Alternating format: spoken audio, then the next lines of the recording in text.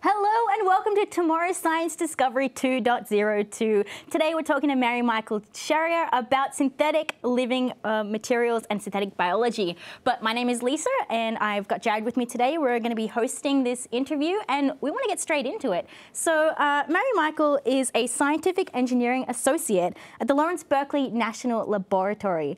And she's working on really cool stuff like synthetic biology and how we can make engineered living materials. So, Marimikel, I just wanted to start off by asking you, why are engineering living materials such a cool thing to work on, and what are the natural materials that they're trying to replicate?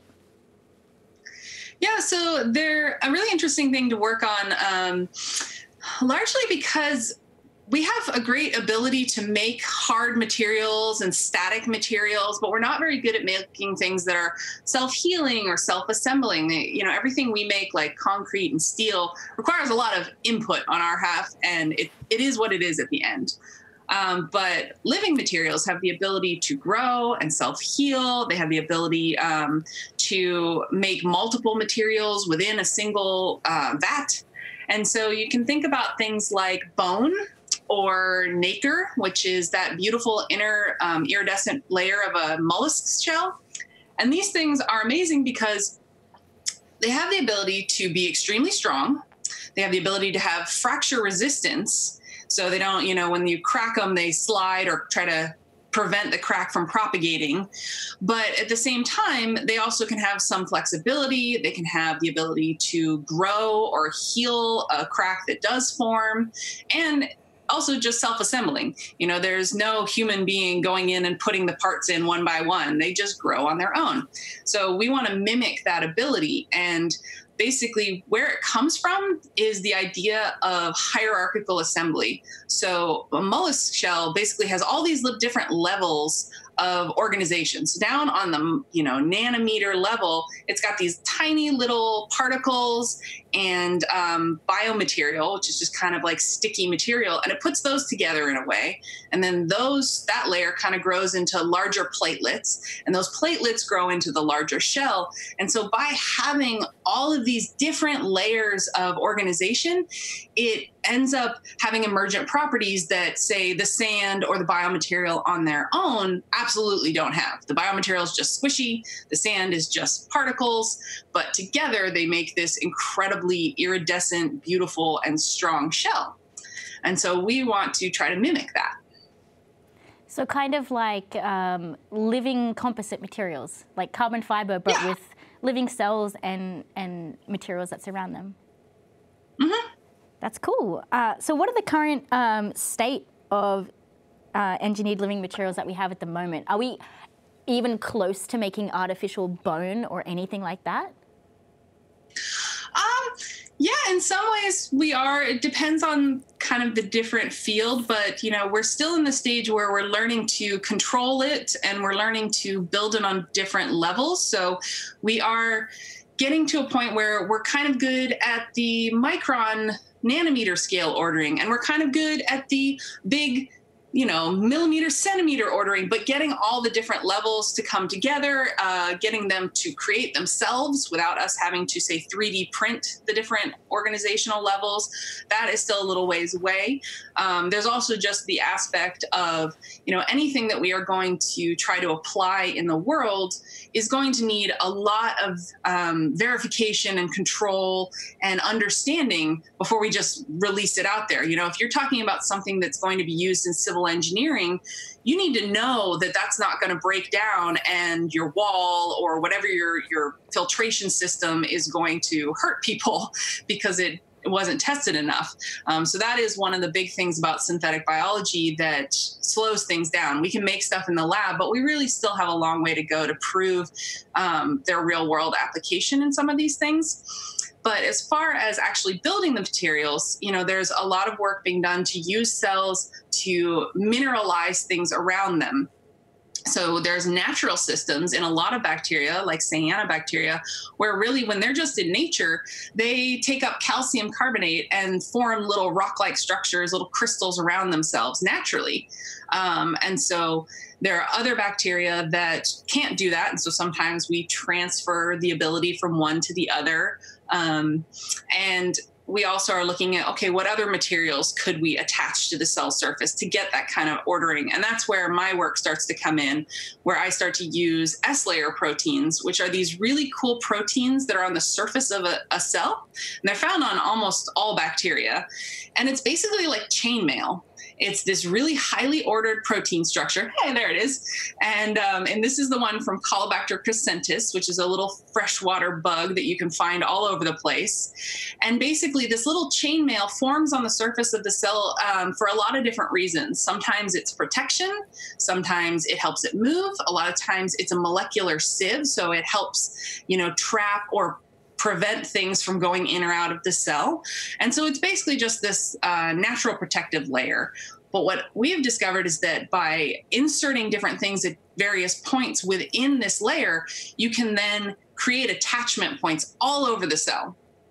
And so, by using the S layer, we have so many attachment points, like thousands upon thousands, and then you can start attaching different things to the surface of the cell, whether it be a hard material like a nanoparticle or calcium carbonate, or something that will grow a more hard, stiff material, or something like a biopolymer, which is similar to what you see in a lot of shells. And it's sticky. It can form hydrogels or protective gooey layers. And so you just pick and choose what you want to bind to the cell, and then the cell just basically uptakes it out of the solution and starts growing into a larger and larger material. And depending on what you're trying to achieve, you would bind different materials. Based on where my lab is right now, we are testing different materials and then using different kind of techniques like atomic force microscopy, which honestly is basically taking an extremely fine stick and poking it.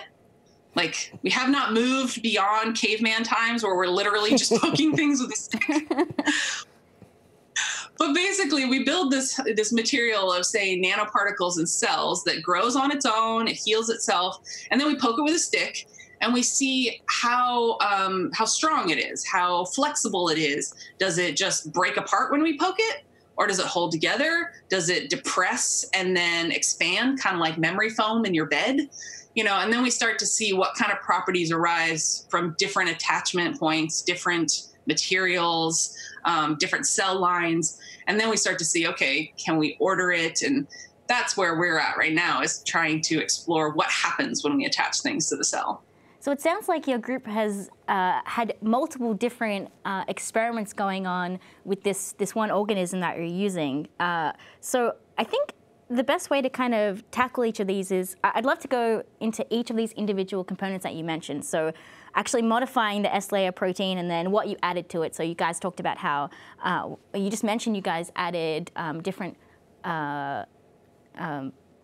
proteins to it, and then also nanomaterials as well. So let's talk about those two things separately. But first of all, can you tell us a little bit about how does one actually modify a protein that exists in a bacteria? Like, do you go in there and shove the protein in there? Yeah, or poke it really hard again? With a stick? Yeah. Could you tell us a little bit about that?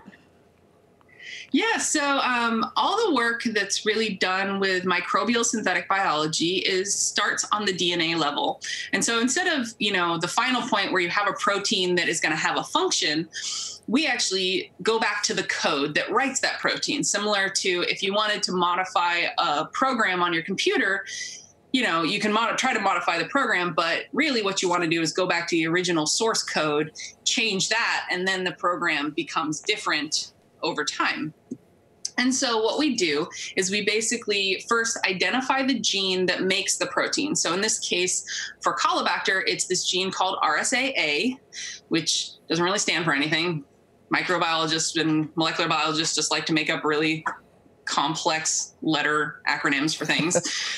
And so that gene basically in the cell will create a protein that then moves to the cell surface, attaches and crystallizes and makes that hexagonal picture that you saw before all over the cell surface. So what we do is we go in, look at that gene and see, okay, where could I stick things inside that gene that will still allow it to make the protein, and the protein will still create the structure that it naturally creates, but now with a little loop sticking out of it that has a binding event on it. So in the case of this image, what we were trying to do was attach a fluorescent protein. So fluorescent proteins are really, really great in molecular biology because they're just a tool to tell us, did this work? Basically, did this thing attach? And if it did, it's going to glow. Very simple, very easy to tell what it is. And so in this case, these cells are displaying something called SPY tag, and the fluorescent protein has something called SPY catcher on it. This is basically a type of protein that when SPY tag and SPY catcher see each other in the solution, they're going to bind together. And so if SPY tag actually is in RSAA on the cell surface and being displayed, then the SPY catcher fluorescent protein floating around is going to come in and attach to the cell surface, basically telling us that, yes, the genetic modification that we made actually resulted in a functional protein on the cell surface. So what you see here is in that top layer, we just stain the cells with a dye to show that cells are there. First step, just so when I look at it by microscopy, I know whether I'm actually just looking at cells or am I just looking at blank space. And then the second layer shows, did the protein bind to my modified S layer? And so you see in the first three columns, it's either missing SPY tag or it's missing SPY catcher. So one half of the binding event, whether it's on the cell or on the fluorescent protein, is missing. So therefore, you don't see any fluorescence because nothing came together. And then in the last, column 4, row 2, you had both SPY catcher and SPY tag. So the S layer has the binding peptides on the surface. The fluorescent protein has the attachment protein. And so they came together and you see that the purple fluorescence appeared. And then the bottom row is just the merging of those two, both the just dyeing the cells inside the cell and then the fluorescent protein attaching to the cell surface. And what's cool is that you can actually tell that the dye is inside the cell and the fluorescent protein is attached to the outside of the cell because you see that the purple is kind of an outline of the cell and the blue is on the interior. And we do this by basically, when we look at the microscope, we kind of go down and find a point where it splits the cell in half. And so you can see the inside and the outside of the cell at the same time. And this basically tells us that, yes, the binding event happened. It did fluoresce, but it's also extracellular, which is really important for biomaterials. Sometimes when you make these proteins, they get stuck inside the cell, and that doesn't really help us. In the case of S layers, it's on the surface of the cell, which allows us to modify and change the environment around the cell. And so that was what was really important about that image. And I just have to say that one of my super RAs, Lisa Yoon, was the one who took that image. She got really, really good at doing confocal microscopy, which both saved me a lot of time and made beautiful, beautiful images like that. So I have a question from our chat room from Hanny's Vorwerp and Twitch, which is actually extremely similar to a question I was going to ask, which is, are you finding this using nature's structural tricks, or are you just trying to mechanically create biological structures that can be used in engineering? Yeah, so it's actually kind of a combination of the two. What we first do is look for natural biological abilities of the cell, because if the cell can do something similar to what we are aiming for, it's probably going to do it better than anything I can design. So why not just exploit that? But then, and that's the case of an S layer. It's a highly ordered, extremely stable structure on the surface of the cell that I can then use. But from there, it gets more into rational engineering. And so, the idea of those two proteins that do the binding event, SPY tag and SPY catcher, that actually was originally a natural protein that then somebody engineered to be able to split and come back together. And then when we're talking about what we're attaching to the cell, that is highly engineered as well. One of the big things is nanoparticles. And those are something that are engineered in our lab. They are things like cadmium sulfide, little center cores that are then wrapped in materials that help it attach. And so that is a very engineered thing. And then also, right now, we are still just looking at what happens when we put all these parts together. But eventually we would hope to have enough design rules come out of that we could predict and plan what kind of materials trying to make. If I attach this kind of nanoparticle to an S layer that has this particular structure, okay, I know what kind of mechanical properties are going to arise from that material. And that's still a little ways off. That's what we're exploring now. But that does get into the point where we hope to eventually be able to rationally engineer all the parts and then build a material that we understand fully. I want to go back to the spy catcher and spy tag system that you mentioned. I mean, it kind of seems like it's the basis of this whole research. To me, it kind of feels like if I had to think of a real-world analogy, it's kind of like Velcro. Like the cells are expressing the protein, which is kind of like the hooks of the Velcro, and then the materials that you want to add to the cell have like the fluffy part of the Velcro, and so they come in and they stick to the surface of the bacteria. So I want to talk about what we can attach to the fluffy part of the Velcro. Like you mentioned cadmium sulfide, which I think is that a semiconductor? What kind of properties will we get out of attaching something like that to the cell? So the cadmium sulfide nanoparticles, we use that more just because it's a very good, bright quantum dot, basically. When we shine a certain laser light on it, it's going to glow very, very brightly. And so it tells us that, yes, it's a hard material, it attached. So it's more for diagnosis of what kind of hard materials you can make. And we do different linker lengths, we do different sizes of nanoparticles to see. But, as far as mechanical properties, something that small isn't going to impart too many nano level mechanical properties, though we do see some, which is interesting. And that's kind of a work that we're exploring right now. But so the spy tag, spy catcher, it's definitely like Velcro because you have a little tiny small part and a really big protein. They come together, but the only difference is that it's irreversible.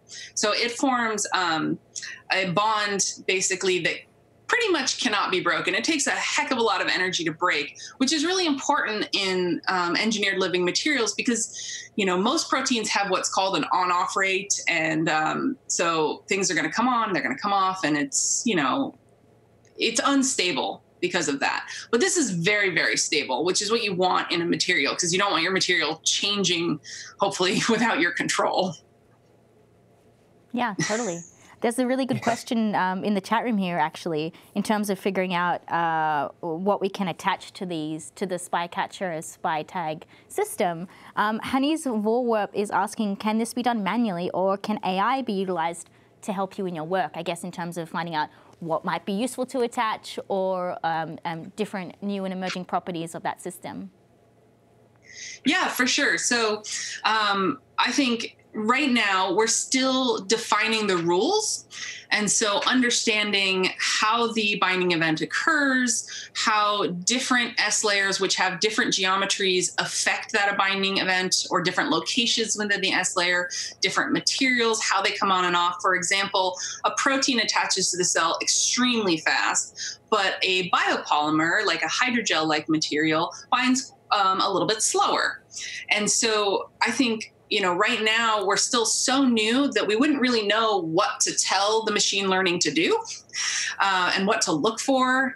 But once we define a little bit more about the rules that apply to these engineered living materials and we have a little bit more understanding, then yes, it will be very important to start using those kind of tools to expand all the options so that we don't have to manually test every single variant. We can kind of look at the scope that the machine learning or the AI tells us what could work and what doesn't, and then go try to do real world applications. People are doing that in synthetic biology now with some systems that are better understood. But honestly, the big sticking point that sometimes happens, and this is somewhat related to the recent Nobel Prize, is that a lot of times what we predict doesn't actually work in nature. Nature goes off and does its own thing, and it does not care what you think. Frances Arnold recently said in a talk that she tries not to put too much thought into these experiments occasionally, because nature does not care about your algorithms. Nature does not care about your predictions. It's going to do whatever it wants. So a lot of times we do these predictive models for biology, and then when we actually go in the living organism and try to apply it, it kind of goes off the rails and does its own thing, which is why techniques like evolution, where you're basically taking the cells and putting them in different conditions and forcing them to evolve and then analyzing that evolution, becomes really powerful. But again, that's where AI can come in. If you do those kind of experiments, if you force changes to the genome or to the DNA, you get a lot of variance, you get a lot of information, a lot of data. So then having a human go in and analyze all those changes is very difficult. So a lot of times that's where things like machine learning come in, where they go in and they do an experiment, throw the data into the computer, and then try to see if patterns emerge that can inform us on how to do rational engineering. So we've got two questions from our YouTube channel that complement each other really well. So I'll do one and then the second one, and kind of we can hear from you on it. So Mike Taryn is outright asking, what's the chance that this biomaterial mutates in a way that we can't control? So kind of talking about the surprise of nature that it was throwing at you. And then Elon Lift, also in our YouTube channel, is asking, how have rules and laws of gene modification affected your lab work? And also, who makes those rules and what's specifically restricted? Yeah, so for the first one, what typically causes a cell to mutate or change is stress. So what we try to do is create materials, create proteins that don't stress the cell out. And so that becomes a delicate balance of, if you try to express your protein too much, it's going to take up too much metabolic load of the cell. Like, it'd be like if I told you to just, grow hair all the time, don't do anything else in your body, just grow hair. And your body is going to kind of go, okay, no, because I need to live. And so that's the point where the cell kind of starts going, no, I don't want to do what you want. I'm going to try to change. I'm going to try to mutate to prevent what you are asking me to do. So in our materials, we really try to limit the amount of stress involved. And so that is one of the perks of using S-layer proteins. Because they're on the surface of the cell, and because the cell already makes them in high abundance, there are tons of them on the cell, us attaching things extracellular to that doesn't really cause that much change or stress to the cell. The cell doesn't really see a notable difference. And in the paper, there are experiments we did to show that the protein is still being produced the same way it was produced naturally. And so that is one way to prevent mutation, is to just keep the cell as chill as possible and in as natural a state as possible. But that isn't always possible. Sometimes you are creating things that do stress the cell out, or that the stress, the cell doesn't want to do and will try to mutate, or for some other reason causes mutation. And in that case, we start getting into a very big field of synthetic biology that's funded all over the place, which is basically the control of these cells in the environment. If they start to mutate, if they start to get out of control, how do we stop that? How do we control it? And it gets into a whole big field of, non-natural amino acids and oxytrophs. And these are things where basically we make the cells dependent on us to live. And so if they try to mutate and change and go out and do their own thing, we just take away what they need to live and they die. And so there's a lot of different methodologies being developed to prevent mutation and to have as much control as possible, because we don't want a gray goo kind of situation. Yeah, there's definitely there's a lot of regulations in place to prevent. The public expresses a lot of concern of this, right? We don't want to be changing things in nature and then accidentally letting them out and destroying the world. Like, there's a lot of processes you have to go to, like in terms of approval of getting these kind of biohazards in your lab, safe to work with and safe for the environment. So it's cool to know that you guys are using those strategies. But we have a fantastic question in the chat room about keeping the cells that you're working with alive. And Hannes Vorwerp on Twitch actually wants to know the composite structures that you're making. Will they be alive, or are you just using the cells to build the structure first with the certain traits, and then the cells will die, kind of as if like 3D nano printers? Yeah, so all the different labs that work on engineered living materials approach this differently. There are a lot of them, especially out of MIT. They actually use bioprinters with cells, and they print down the cells, and sometimes they make what they want, and then the material dies. Or sometimes on purpose, the material is assembled by the cells, and then we kill the cells because we don't want them involved anymore after they create the material. But for me, I'm actually working on truly living materials. I want the cells to survive, hopefully forever, and just keep being involved in the building of the material. Because that way, you know, if I build, say, a nice flat structure and somebody comes in and punches a hole in it, well, in my material, because the cells are living, if I provide them with a little bit of food or a little bit of the material that they attach, say, you know, calcium or a biopolymer, which sometimes they can make on their own, the cells will then grow into that hole and heal it. And so that is, in my mind, truly engineered living materials. They have to have a component of self-healing, self-repair. And I want that self-repair to be as hands-off as possible. So in the paper, we actually did an experiment where we took the cells, we bound nanoparticles to them, or they bound nanoparticles to themselves, and then we left them in solution with almost no new food. So they ran out of food eventually, and very little air.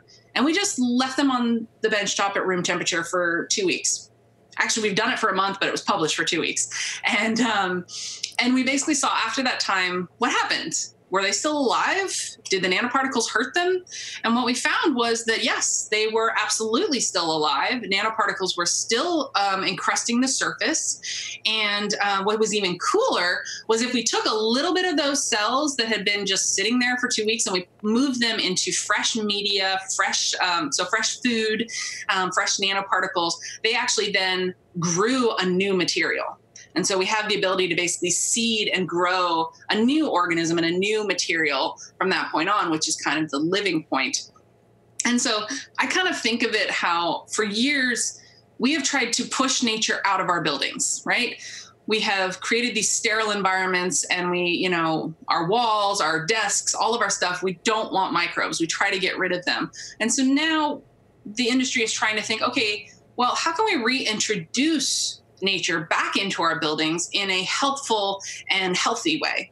And one of the ways to do that is to have microbes that are alive and can, you know, heal things in your environment or detoxify things in your environment. How cool would it be if, you know, your paint had the ability to freshen your air? Nice.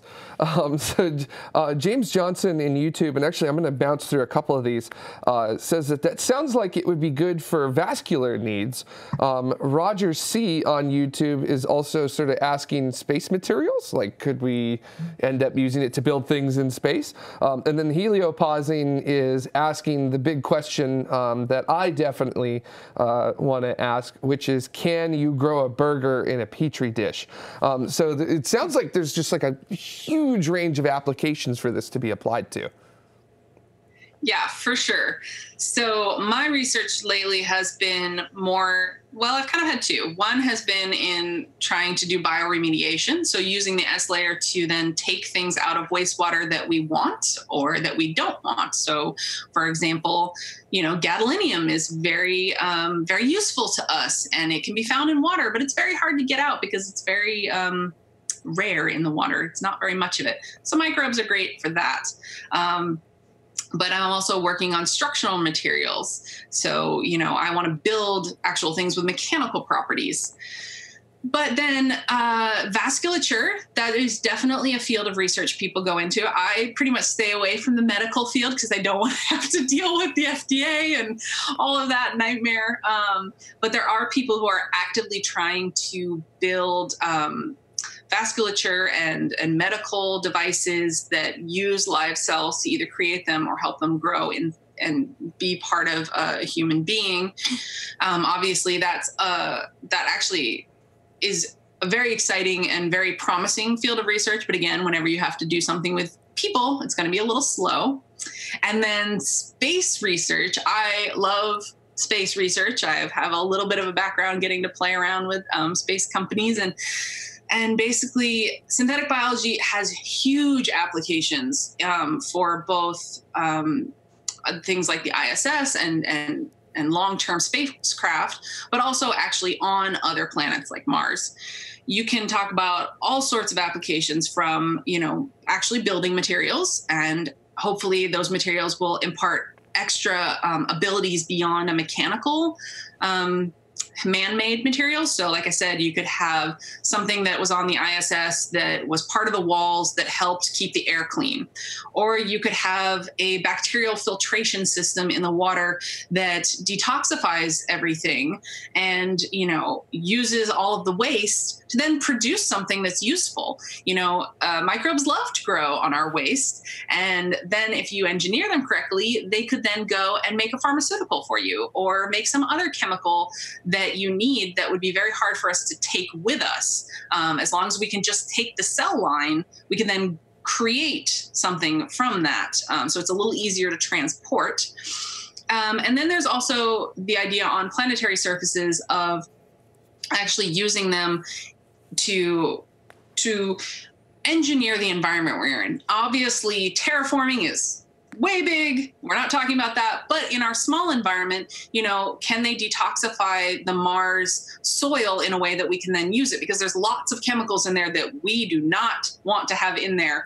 Or a lot of microbes have the ability to take certain minerals out of soil that we do need. It's geomicrobiology.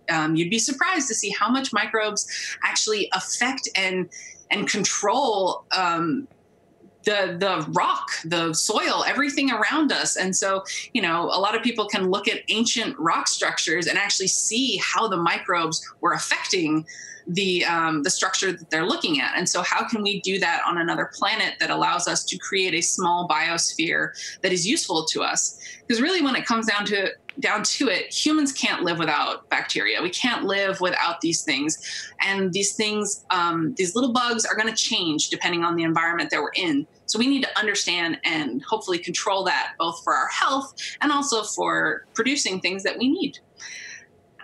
Yeah, there's some fantastic applications that you mentioned there, and there's actually a really great question in our chat room that relates to all of that. FIT Orion on Twitch wants to ask, what type of environments could such a system survive in? Vacuum or high radiation? So with colobacteria, the species that you've been looking at, could you tell us a little bit about what environment it needs right now with your research to grow, and whether you think it might be able to survive these extremer environments of radiation or vacuum? Yeah, so the great thing about microbes is that we find them everywhere, all sorts of extreme environments. So being able to just find the microbe that can survive the environment you need. Currently, synthetic biology focuses very much on what we call model organisms, ones that we highly understand, know how to engineer, and are really great at doing what we want them to do, such as E. coli or yeast. But a lot of the field is starting to go into harnessing these other bacteria that live in these more extreme environments and can do these really extreme chemistries that we need, rather than trying to put them in E. coli. A friend of mine actually has a company called Microbiome that basically looks at these extreme microbes and then tries to domesticate them, to take them in her lab and figure out how to modify their DNA, how to grow them, how to control them, because that is a huge field of research in itself, just understanding how to deal with a new microbe. As far as cyanobacteria, or not cyanobacteria, Colobacter, so they are a freshwater bug. They live in your ponds and streams, probably in your tap water. They're kind of everywhere, but they like to live in semi-warm to cool environments. They don't need very much food, and that's one of the reasons why they're so great for biomaterials. We don't have to feed them very much. They're very happy in just pure water in a random room temperature environment. They're very friendly to human beings. They are not toxic to you at all. If you were to accidentally ingest some Colobacter, it's probably not going to hurt you at all. So that's why it's really good for thinking about things like a common wastewater stream on a spacecraft. Cyanobacteria, Colobacter would be really great in that. biomaterials because they don't need much food. It's great because you don't have to constantly be replenishing their food. They have the ability to just survive for a long time on minimal resources. But, if you are starting to think about more extreme environments or more specific applications, then you got to go to other bacteria.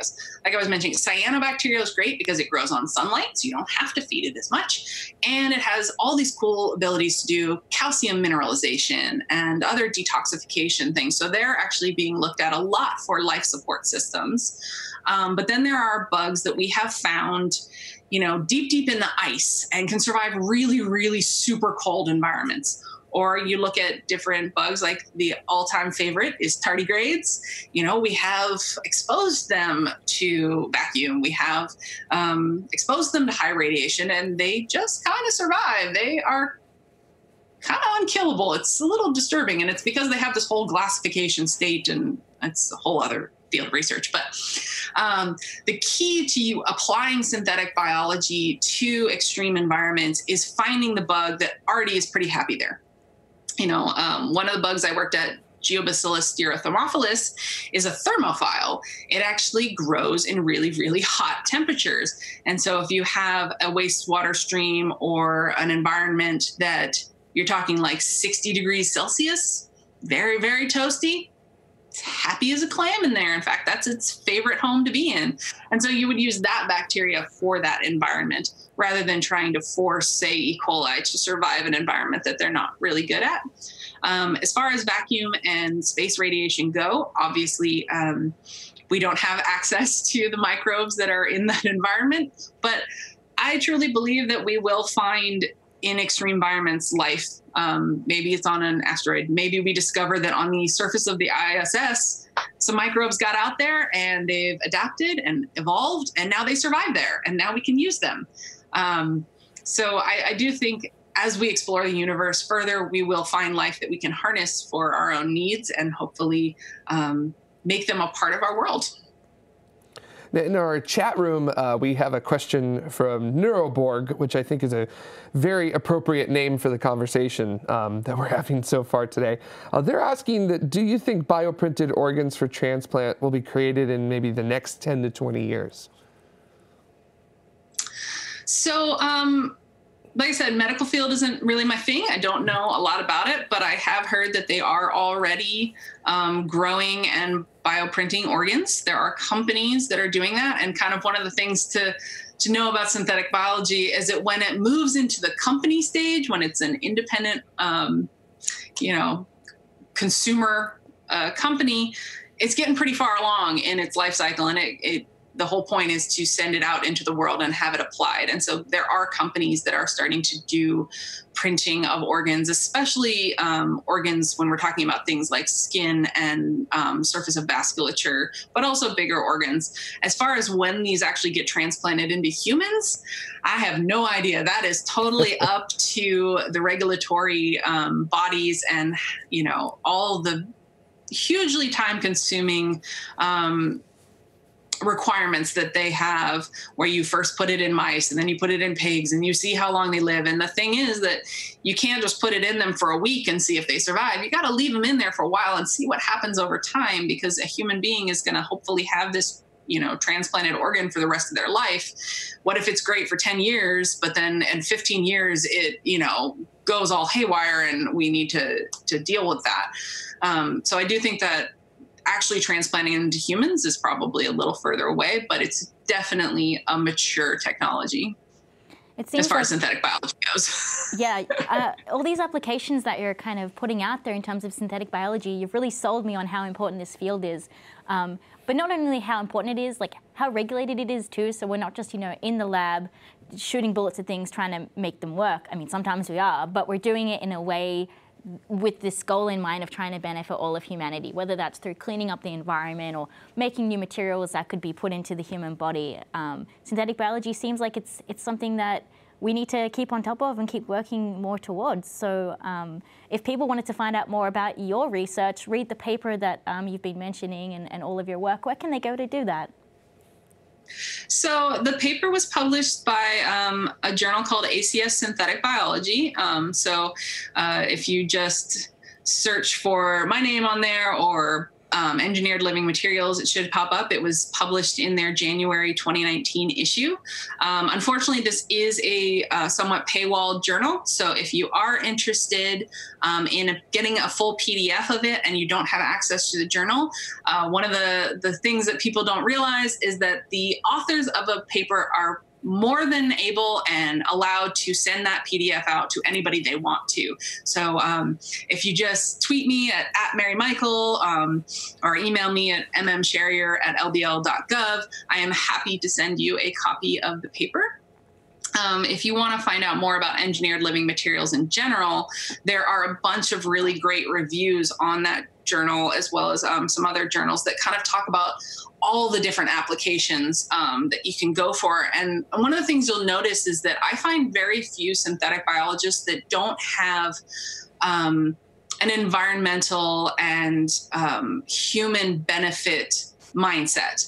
You know, we use synthetic biology because we think it's going to be better for the planet, better for human beings. It's going to, you know, replace really, really toxic manufacturing, such as, you know, a lot of the companies starting to make spider silks and leather out of bacteria, or milk and, like you said, burgers actually out of bacteria.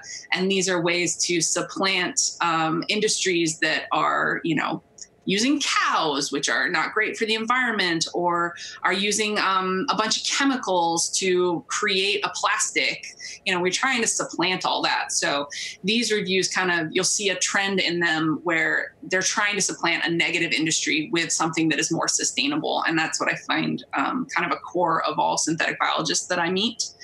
And then if you want to find out more about specifically Colobacter and engineered living materials, you know, just come talk to me online. I can give you more of a background on that. And there's a bunch of other labs that are doing things that are similar. The Joshi lab uses curly fibers, which are really cool little tendrils that come out of a cell. And they're using that to do similar work of attachment and growth of materials. Cool. Well, the both of us just want to thank you so much for coming on the show and getting us excited about the cool things we can do with science to make our world better. And I'm really glad that it seems like the field and the scientists involved in synthetic biology do have that beneficial mindset of helping the environment and helping humanity to be better through the knowledge that we gain from that. So thank you so much for your time. Jared, I think we better thank our patrons. Yeah, we should thank our patrons. And of course, we want to thank all of you who help make this show possible. We always start with our escape velocity citizens. These folks give us $10 or more per episode, and they get really cool stuff with it. We also have our orbital citizens as well. These folks give us $5 or more per episode. So find your name on there as best you can if you can find it. And then we have our suborbital citizens who give us $2.50 or more per episode. And you still get perks even if you're a suborbital citizen. And then even our ground support citizens. Sorry, I stepped up and then went back down. Our ground support citizens who give us $1 or more per episode. You folks even get some nice little things that we like to give you to say thank you. We wouldn't be able to do these shows without you. We wouldn't be able to have them here. We wouldn't be able to bring in incredible guests to talk about their incredible work that they're doing to benefit all of us with humanity. And if you would like to help make the shows of tomorrow possible, you can head on over to patreon.com/TMRO. So that wraps it up for this science episode, and we'll see you next time.